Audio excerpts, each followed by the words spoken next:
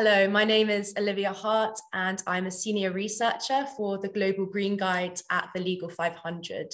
So welcome to a new episode of Sustainable Conversations. I'm joined here today by Thomas Jelley, founder of ESG consultancy Bright Blue Dot. He's kindly agreed to share his thoughts and views on all things sustainability and ESG from a consultancy perspective. Thomas's professional background is in city law and corporate sustainability in a multinational context. So Thomas, thank you so much for joining us today. Let's dive straight in. What have you been seeing in corporate sustainability recently? Olivia, thank you very much for inviting me. It's a pleasure to be with you today. When I look broadly at the ESG sustainability landscape, what I see is a landscape that is fast evolving. It continues to move very quickly. And I think I would characterize that evolution in particular from voluntary, soft initiatives and guidelines towards hard regulation. And with that evolution, what we're seeing is a growing regulatory intolerance of greenwashing. And I guess that's only right. So all in all, I think we're seeing new demands for lawyers in private practice and in-house counsel. To take some examples, if you cast your mind back to 2015 in the UK context, that was the year of the UK Modern Slavery Act. And things have moved on apace since then at the European level in particular, with the EU taxonomy regulation, the EU Corporate Sustainability Reporting Directive, a Sustainability Finance Disclosures Regulation as well, Corporate Sustainability Due Diligence Directive, a draft was adopted earlier this year. And across the pond in the US, we are seeing things moving apace at the SEC with proposed rules to standardize climate risk disclosure in the US. So things are moving, they're bubbling. And as a result, law firms and in-house counsel are advising, managing risk, engaging with governance in areas that are relatively new to many. I think we're going to see continuing evolution and development of ESG regulation, and that will have really far-reaching consequences for so many organizations.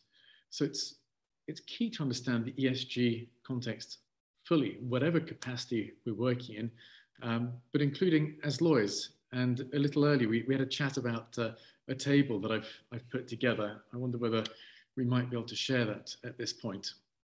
Wonderful. Thank you very much. So my purpose with this little table is to show from an in-house perspective, it can be really challenging to know where to go for support across the whole of the table. Law firms are getting used to advising on the regulation part, on the legal part in particular, and that's increasingly important. But lawyers within practice or as in-house counsel really need to have some grasp of the whole. And what I've tried to do in this table is show an idea of the ESG context in an organization. The ESG context involves getting to grips with materiality, and that's what are the sustainability or ESG issues that are material to the organization? What are the regulations that apply? How does all this impact the organization's strategy, its reporting, benchmarking, the metrics, the measurement it uses, but also its verification, its assurance, marketing, sales, comms, people, and culture aspects of the organization. There are touch points with ESG in all of them. Lawyers in private practice and in-house counsel are naturally used to focusing on regulation and law. But I think it's a really good idea to have an overview of the whole breadth of ESG in the organization and understand how the different elements connect and their impacts across functions. It's also a good idea to understand ESG aspects upstream, downstream with key clients and suppliers. And I think increasingly lawyers, especially in-house, will need to appeal to their leadership colleagues or board through the language of strategy and other core functions just as much as through the language of law and regulation. What type of ESG work are you seeing in the legal sector as of late? And what are some of the most prevalent ESG concerns that you're seeing? I think perhaps one way of addressing that is to think of some of the client briefs that we've received in the last 6 months or so. I can think of 4 in particular. different sorts of organizations. Two involve large multinational organizations, very well established, very mature when it comes to ESG and sustainability. And two other briefs come from international scale-ups, one a fintech and the other one in the field of medtech. So in the first example, we had a highly experienced GC and company secretary who'd been in her organization for many years. And this GC, as an increasing number, had executive sponsorship responsibility for sustainability. She'd had that role for 4 years and was in a post-business unit merger during the pandemic. And this client came to us looking for some support around ESG to help her really take stock of her organization's progress on sustainability so far, to think about a roadmap to 2030 and how the foundations for that roadmap could be relayed and bolstered post-business unit merger in the next 6 to 18 months. That's a really good engagement. And what we did is we started off by putting the ESG stuff to one side, actually. And we really tried to get under the skin of the organization to understand its business strategy, its people culture, the sorts of things that were coming out of employee engagement surveys. And then we went back to the strategy roadmap, tried to make sense of what had happened so far, and we helped our clients to understand how that could be built on for the next phase. But as we often see with clients and prospective clients, the thing that we really value first is getting to grips with the organization as a whole, and then understanding how ESG flows through its strategy, its structure, the strong signals coming out of leadership, and the sometimes weaker signals that come through things like employee engagement. The second example I'd like to tell you about is another large international organization, very mature actually when it comes to sustainability and ESG, great on reporting and stakeholder engagement. And there we were contacted by the global legal team of one of the business units, 30 to 40 lawyers based in the UK, Western Europe, in North America, and in China. And this team of lawyers really wanted to understand how they could support the business better as lawyers.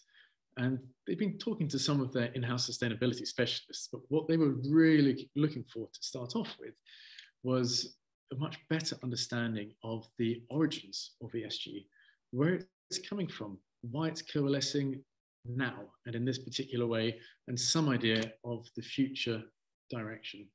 So we did that. We let them know the lay of the land. In fact, we went all the way back 200 years to understand where this is coming from and why it's coming together now.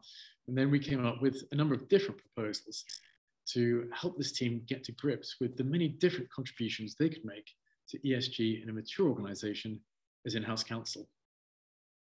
The second two examples, one of fintech I mentioned a little while ago. It started getting to grips with DI, with local community engagement, also with environmental initiatives, in particular around GHG. And the ask there was quite simply this: they had lots of plans, initiative, projects going on. They were spilling out in all sorts of directions, which on one level is great. But our prospective clients there, the GC, really wanted to understand how these different initiatives could be brought together, how a filter could be applied to make sure that the right focus areas were under the microscope, resources were being pushed out in the right areas. And the GC really wanted to understand how these initiatives could be brought together in a strategic way that really adds value with focus to the organization. My last example, again, is a GC who came with an HR colleague. In this case, we didn't get a mandate. And the scenario was quite different. It's a scale-up international in medtech. GC and the HR lead were really keen to start exploring the D&I landscape. They felt there was a need, that the time was right. They had started exploring some of the online platforms that exist in this field. And their particular concern was that in their organization, bandwidth is quite limited. We tend to prefer to go slowly at first, to engage, deliberate, then decide and execute. But in this case, there was a bit of a mismatch because the organization wanted to go fast and bandwidth was really quite limited. So we weren't able to take that one on, but it's very interesting for us to hear of the different ways different organizations and their GCs see that they need to bring ESG, DI into the organization. So what do you anticipate next, Thomas? Well, the regulatory framework for ESG sustainability, I think, really will continue to evolve. With that, organizations' demands of their in-house legal teams and outside counsel will continue to develop. To help their clients navigate with agility, my sense is that lawyers will need to understand the origins, the status quo, evolution, and the breadth and depth of ESG in the context of their client organizations, its strategic imperatives, and the roles that they can play to support. In some instances, of course, it will be a matter of black letter law advice. In others, it may be in relation to governance. Whatever the context, I really feel that lawyers will fare best if they've come to grips with a full understanding of the organization's ESG context. And at Bright Blue Dot, as former lawyers, we've been happy helping our legal clients do just that. Well, thank you so much, Thomas, for all your insights in this area. It's been really fascinating to learn about everything from an ESG perspective and consultancy perspective here. So thank you so much. It's been a pleasure having you. Thank you, Olivia. It's been great to be with you.